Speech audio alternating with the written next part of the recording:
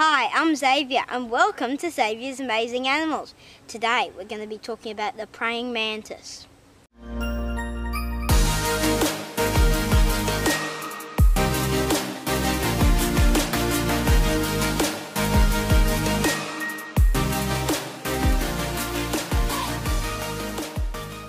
The praying mantis is in the Phasmid family, which includes things like stick insects and grasshoppers. You may think, no, grasshoppers are closely related to crustaceans, but they are in the Phasmid family. Now this girl, I think, is a female, and did you know that praying mantises actually have some of the largest brains of any insect? This one, I think, is a slender-necked mantis. There are lots of different types. There's the brown mantis, the cumin mantis. I have no idea what it's called that, but it's called that. And there is the slender-necked mantis.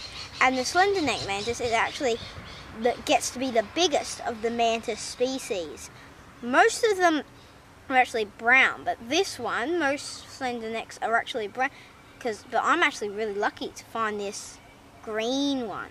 The praying mantis is actually a very successful hunter when it comes to catching bugs. Their accuracy is about 80%. Now that is just amazing. Did you know that when they strike fast, and they can strike up to 0.25 seconds. Now that is just amazing. Now when they're threatened, they're going to do what this little one is doing. They'll keep very still. Either they'll keep still and flatten their body against a green plant. But if they can't do that and the wind's blowing, they'll just do it to confuse predators by walking in a waving motion. Like step, step. Only the females have wings. That's how I'm pretty sure that it's a female here. The males actually don't have wings. And so the males are flightless, but the females can fly around. They only fly when they want to be mating. They want to try and find a mate. Females can actually lay clusters of up to 3 eggs. And I mean, that's a lot for a phasmid. Usually stick insects and other phasmids are usually only 1 egg. I just think they're amazing in every way, and they have these special mouth parts. It's not like a grasshopper, it's how they chew for the leaf. They're actually triangular, like scissors, for cutting up bugs. They have quite thick abdomens, and they use them for they use it actually like a bludgeon to batter enemies away, as well as birds. Oh yeah, they can turn their heads up to 360 degrees, another interesting fact. She's just beautiful. So this slender-necked mantis is amazing. As you look at her, you can see the abdomen, which is at the very, very end of her body. And then you can see the wings, the ones that are overlapping on the body.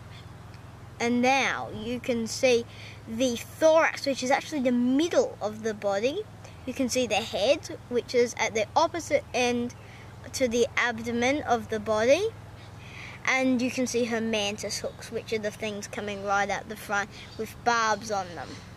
The triangular head, at the very start of it, they have pedipalps like in the spiders, but they don't have fangs.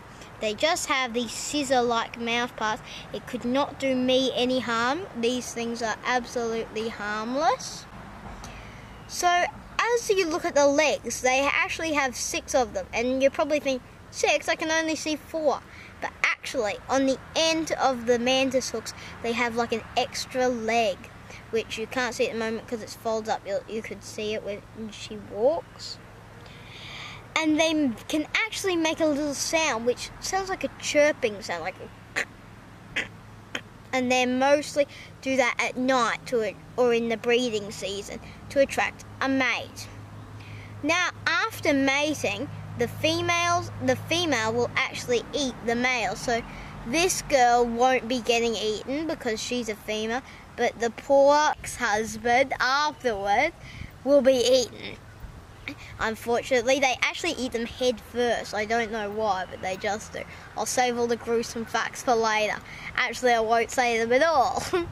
But the slender neck mantises can actually get a tiny bit bigger than this. The females are actually larger than the males, and this one's only about maybe 3 centimeters.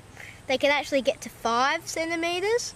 I'm going to return this beautiful slender neck mantis to the garden. Thank you for watching Xavier's Amazing Animals, and I'll see you on the next adventure. Oh, not on the lip. Oh, bye.